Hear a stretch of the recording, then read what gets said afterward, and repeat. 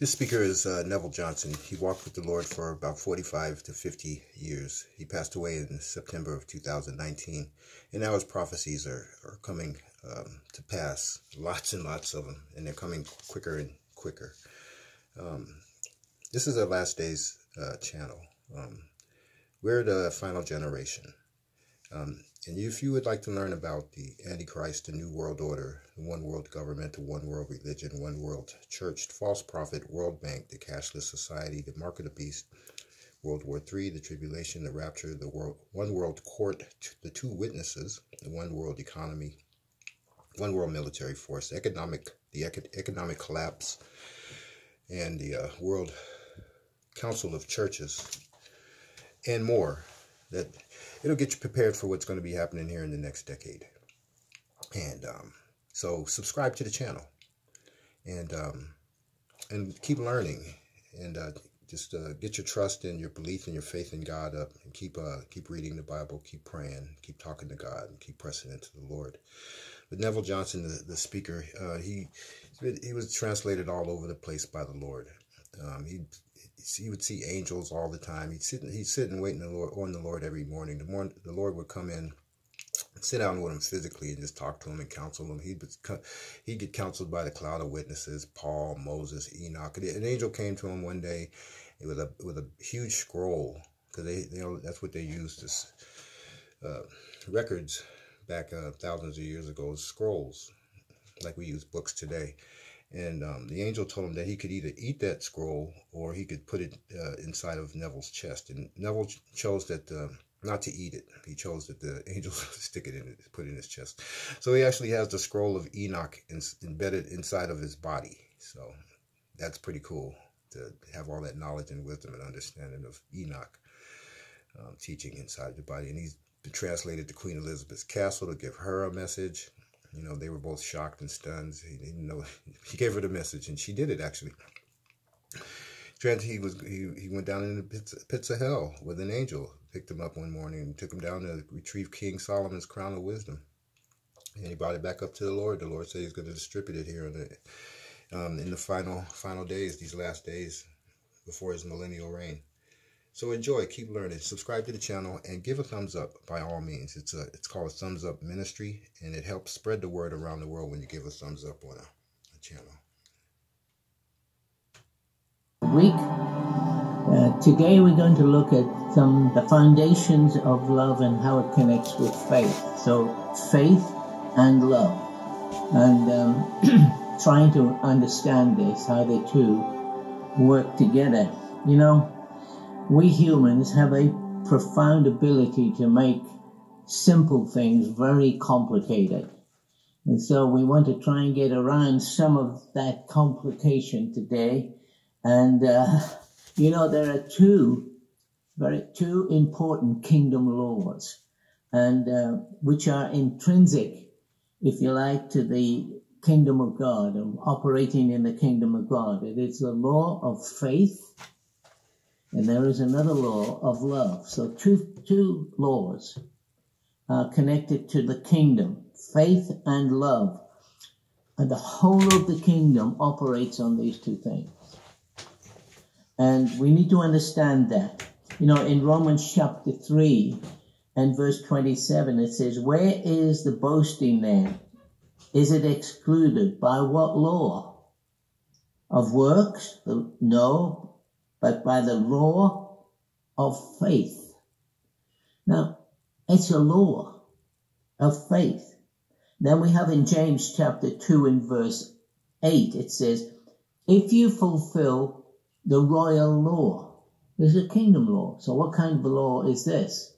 The royal law. If you fulfill the royal law according to the scriptures, you will love your neighbor as yourself, you will do well. So we have two laws here. Yeah, and it's important to understand this. There is the law of faith.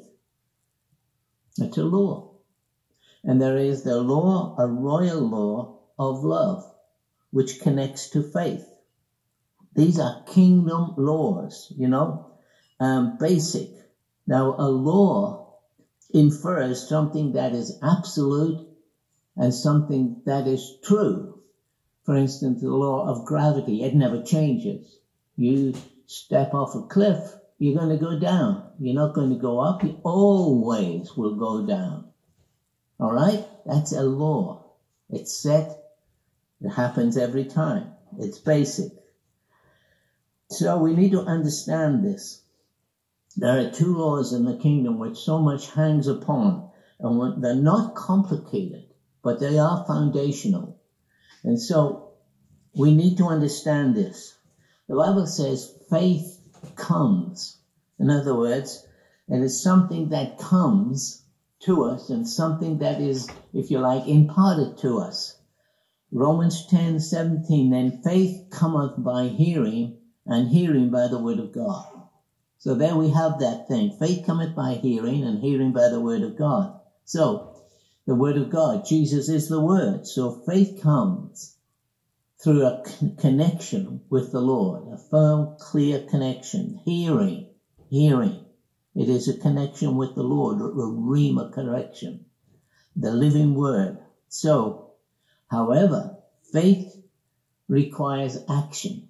In other words, you can't just have faith. Faith and obedience go together. And so we need to understand that. In John chapter 14 and verse 23, it says, Jesus answered and said unto them, if a man love me, he will keep my commandments, keep my words. And my Father then will love him, and we will come unto him and make our abode with him. That is quite a powerful scripture. He said, if a man love me, he will keep my words. And if we do that, the Father will love us, and he will come unto us and dwell with us. So, not complicated. 1 John 5:2, by this we know that we love the children of God when we love God and keep his commandments. So we have these two laws, two commandments, if you like, two laws. Faith and love are inseparable. One works with the other. They work together. So love is the springboard to faith, if you like. You see, that's why the Apostle Paul said in Ephesians 3:17, he said this, that Christ may dwell in your heart by love, by faith, being rooted and grounded in love. Okay. Faith has to be rooted and grounded in love. It's really important we grasp this and put the two together. See, it is God who imparts faith. Then he waits for us to act on it. Only then is power released to bring it to pass. Faith requires action. See, we must turn our focus to him in whatever we do, in all that we need. So faith, we're talking about, springs out of a union that is activated by love and obedience. In Hebrews 13 and verse 8, it says this, Jesus Christ is the same yesterday, today, and forever. As Jesus was when he walked the earth for those 3.5 years of ministry, when he walked the earth, he is the same today. He's still walking the earth in us, in you, and in me. You know, in Luke 17:21, he said, don't say this, neither say this, lo here, lo there is the kingdom, because the kingdom of God is within you. That word within is entos, within you and all around you. So, two basic kingdom laws, faith and love, and the whole of God's kingdom operates on these two laws. So we need to understand them.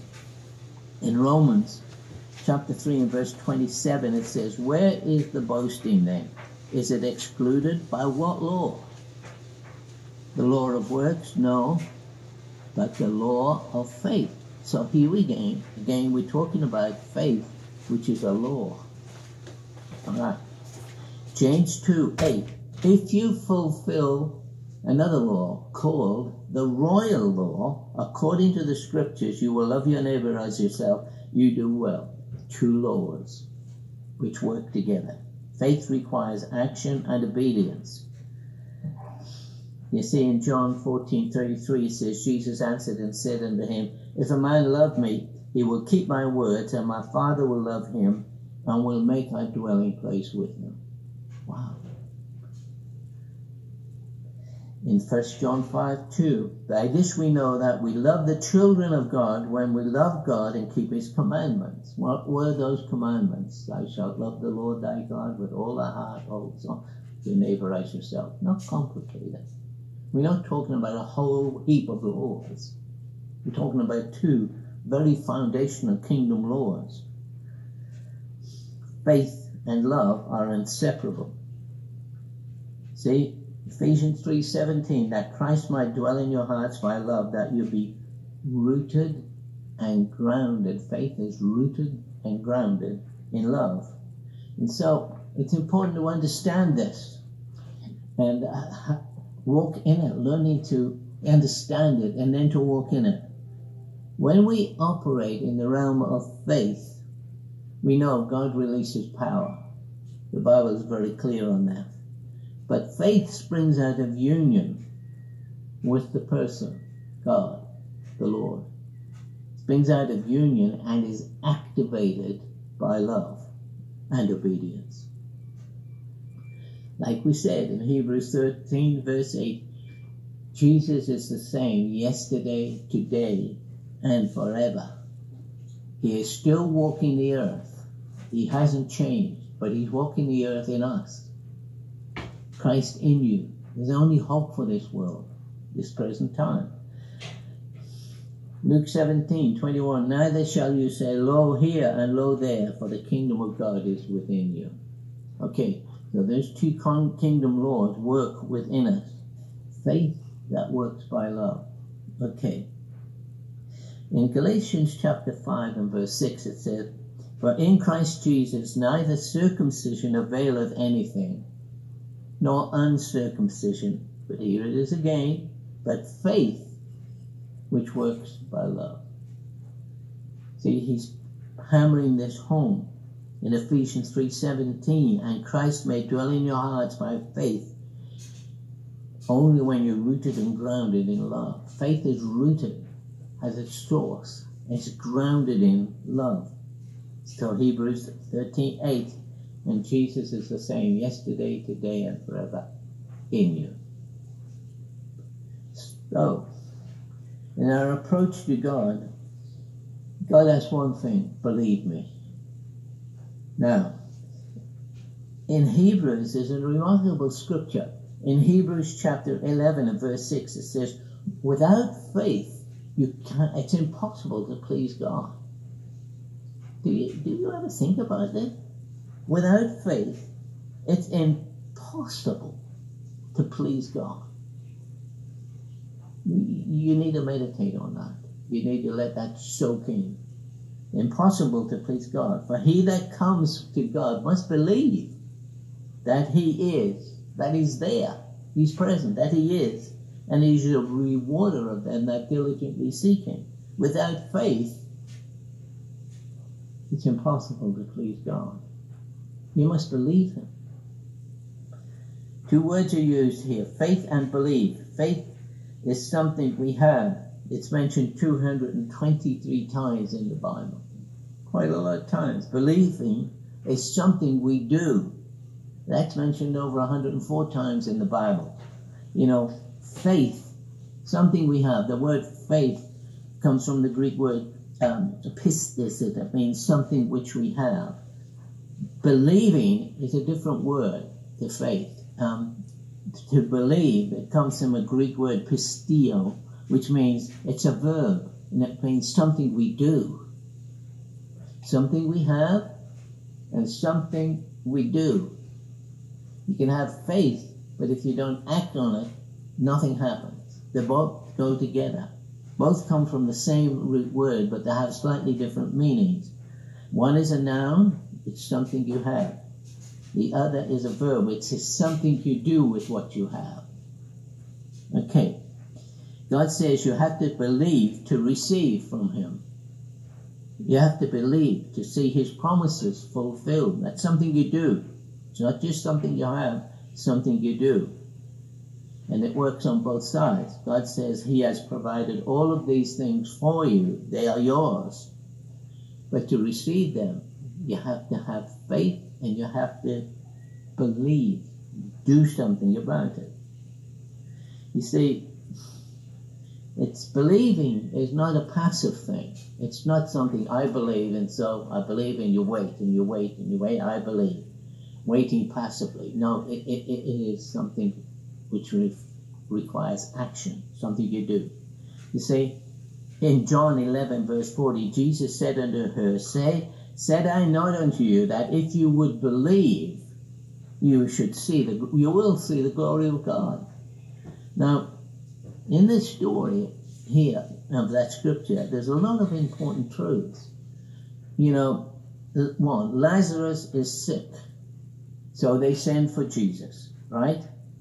When Jesus heard that Lazarus was sick, he said to them, this sickness is not unto death. Okay, you can read it all in John chapter 11. This sickness is not unto death. Verse 4. That was God's word on the matter. That's all that was needed. All right? Then this is important. So, Jesus stayed on a few more days. He didn't come straight away. He just stayed on a few more days. Now, Lazarus dies. When they finally get there, Lazarus has been dead for a number of days. Okay. However, and Mary was really angry. She said, you know, in John 11:21, said Martha unto Jesus, not Mary, Martha unto Jesus, Lord, if you had been here, my brother wouldn't have died. Ooh, okay. See, Jesus is now surrounded by unbelief. The word of God on this situation was, this sickness is not unto death. That's all they needed to know. Okay? But when Jesus finally arrived, you know, there was unbelief everywhere. Now all they had to do was to believe what Jesus had said to them. This is not unto death. So, Jesus tries to raise their faith again. So in John 11:23 he says, Jesus said unto her, your brother will rise again. That's a clear statement. But Martha comes back in John chapter 11:24. She said, I know he shall rise again in the last days in the resurrection. So she's putting it off now. But Jesus said, this is not unto death. Unbelief, you see. Jesus said, look, if you would believe to see, you would believe you will see the glory of God. Now he said, Mary, that's all you have to do is believe. I've given you a word. He said, just believe it. If that's dead, he's not going to see death. He won't. So, that's all you have to do. But her theology negated her faith, you see. And, you know, religious people always have mysterious reasons why it won't work. You look at them, you know. They always have a reason why it's not going to work. Well, it's not for today. That's for another time period. Jesus is not like that today. But he is the same yesterday, today, and forever. Whole denominations have been founded like that. For today, those days are past. You know? So Jesus said to Lazarus, come forth. You know? He was the only one who was believing. Jesus made a simple, uncomplicated statement. It's not unto death. Just believe it. So Jesus made this remarkable statement. In Mark chapter 9 and verse 23, Jesus said unto them, if you can believe, all things are possible. That is quite a statement. All things are possible if you believe. King David said this in Psalm 23, verse 13, I would have fainted unless I had believed to see the goodness of God in the land of the living. See, we just cruise through life. But life is a process of believing God in all our circumstances and situations. To believe, first we have to have faith, and faith comes by hearing, the rhema, the word of God. Faith comes by hearing, Romans 10:17, and hearing by the word of God, or revelation. You know, Galatians chapter 3 and verse 2, he said this only would I learn of you. Did you receive the spirit of the word, spirit by works of the law, or by the hearing of faith? See that using that phrase, the hearing of faith. And again in Galatians 3:5, he therefore that ministers to you the Spirit and worketh miracles among you, does he do it by the works of the law, or by, listen, the hearing of faith? Faith cometh by hearing. The hearing of faith. Faith comes by hearing God's specific word in our lives. Faith comes from the presence of the Lord. It can come through his word to us. It can come through a word directly to our heart. It can come in many ways. But faith comes by hearing something. And then believing acts on it. The two have to be worked together. See in Mark 16:17, and these signs shall follow them that believe. You know? In other words, these signs shall follow them that do this. Do what? In my name they will cast out devils and speak with new tongues. See, faith is not passive. Two things are operating here. To believe, yeah, faith is one thing. That to believe means that it's doing. You have to do something. You have to work, move on your faith. They shall cast out devils. They shall take up serpents. If they drink any deadly thing, it shall not hurt them. They shall lay hands on the sick and they shall recover. See, that's the word of God. That's the rhema, word of God. And they went forth and preached everywhere, the Lord working with them, confirming what they believed. Confirming what they did. They moved to these people and I prayed for them. He confirmed it. To understand faith, now we must understand the reason for prayer. The question is, and always is God really in control of everything? Now, you're quick to say yes, but think about it. Psalm 2 says, why do the heathen rage and the people imagine vain things? It's like that in the world today. The world is raging. Psalm 2, verse 2, the kings of the earth set themselves and rulers take counsel together against God. Look at all the ungodly laws that have been passed in the world today. Totally contrary to Scripture. And against his anointed, saying, let's break their bands, those laws, and cast away their cords. We won't have these laws of righteousness. We'll go our own way. We are controlling this world. Verse 4, but he that sits in the heavens shall laugh. The Lord shall have them in derision. God is in control. So, Romans 8:28, we know that all things work together, the good to them that love God and are called unto his purposes. Most Christians don't believe that. Yet by up here they believe it, but in reality they don't. Colossians 1:16, and by him, that's the Lord, were all things created that are in heaven and the earth, visible and invisible things that were created, whether they be thrones, dominions, principalities, powers, all things were created by him and for him. And he is before all things. Now listen to this little phrase. He is before all things, and by him everything in this world we see, every reality, and by him all things continue to exist. All things consist is the word used, but they continue to exist. This is fundamental. See, nothing happens without God's permission. Now, you say, well, what about evil? God permits evil through the laws that he has set. For instance, the law of sowing and reaping. He said, if you do this, that's what you're going to reap. It's either good or bad. It can be bad. A lot of stuff in the world that's happening today is what we have sown, the laws we have put in place, and so on. The wages of sin is death. We have a free will. So, we know that God is in control and he's working to a plan. And he can do anything.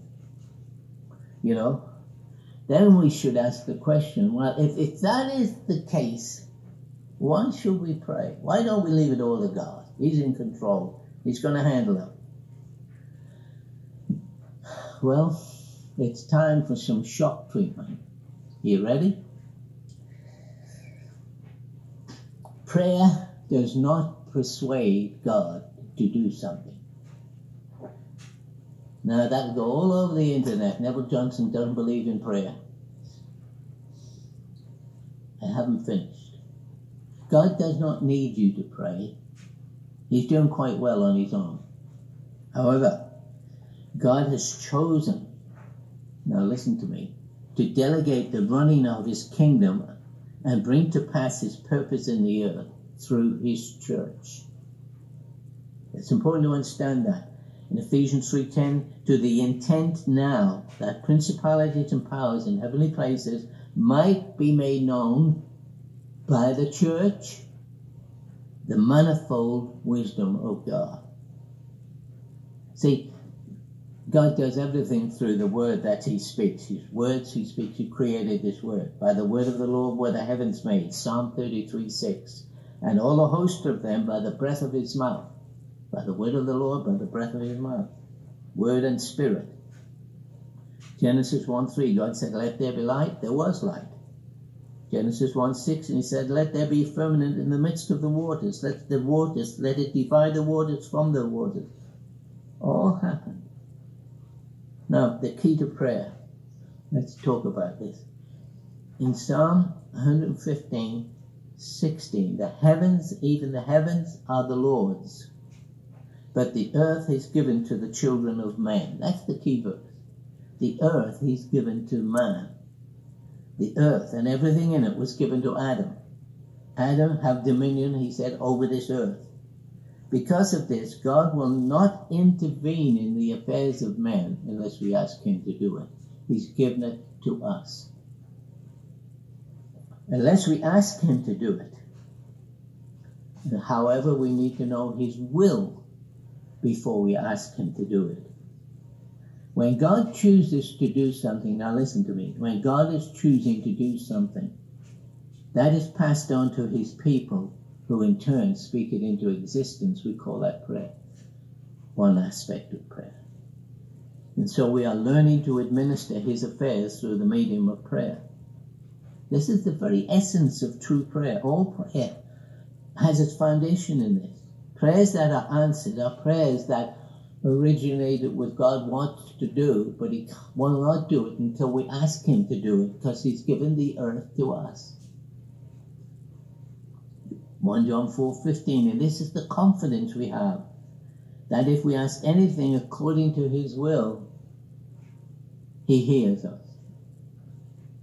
So we need to know his will, but it will not happen unless we ask him to do it. Therefore, we have to know his will. 1 John 5:14, this is the confidence we have in him, that if we ask anything according to his will, he hears us. And if we ask anything in my name, according to his, he will do it. He is behind it. If you abide in my words, and my words abide in you, you shall ask what you will, and it shall be done. See, faith in prayer is simply knowing that you're doing his will. And if you don't know, just pray in tongues. For the Bible says we don't know what to pray, how to pray. They say, well, just pray in tongues. Faith works by love. A major aspect of love involves sacrifice. Okay, now listen to me. True prayer is motivated by love, and it often means sacrifice on our behalf. Love and sacrifice go together. You know, there's a particular sacrifice that God requires of us. We talked about it a few weeks back in Isaiah 56 verse 6. Is not this the fast or the sacrifice that I have chosen for you, to loose the bands of wickedness? You say, well, how can that be a sacrifice? Well, it is. And it can be. To undo the heavy burdens, let the oppressed go free. How does that work? Well, when you deal your bread to the hungry, give some of your stuff away. That's a sacrifice. And when you bring the poor that are cast out of your house, when you see if the naked that you cover him, then something will start. Your light shall begin to break forth. This is the sacrifice that God has chosen. See? Faith often requires, it means, and love, sacrifice. Then shall your light break forth. You call and I will answer then. But it doesn't come without sacrifice. And I should call. If you take away the midst of you, the putting forth of your finger, if you draw out your soul to the hungry, what do you want to have faith for? You see, they go together. And the Lord will guide you continually. Build the old ways. When we are willing to sacrifice for others, God will release faith for us to accomplish in that. And He will then bless us abundantly. Let me say that again. When we were willing to sacrifice for others, God will release faith in order for you to be able to do it. This is the royal law according to scriptures. Thou shalt love your neighbor as yourself. That's a sacrifice. Galatians 4, verse 5, 6. For Jesus Christ is neither circumcision availeth in anything but uncircumcision. The only thing that works is faith, which works by love, sacrifice.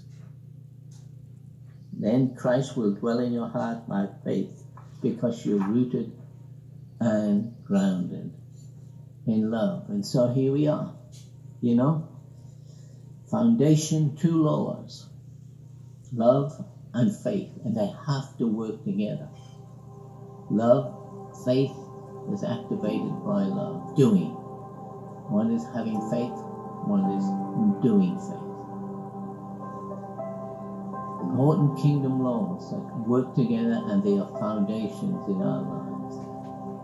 Going to cost sacrifice, you see, for faith to spring into action. These are royal laws. If you fulfill the royal laws, which is, thou shalt love thy neighbor as yourself, you do well. It's a royal law. And faith, which is activated, the Bible says, by love, and love is a sacrifice. It's not complicated. It's not difficult. But it is costly. But in the end, then your light shall arise, and God's protection over your lives will be in place, because you're moving in these 2 basic laws which God requires of us. God bless you. Keep learning, folks. We are the remnant. We are the final generation, chosen, the elect. Listen to something every day. Get up to speed. Have a great day in Jesus' name.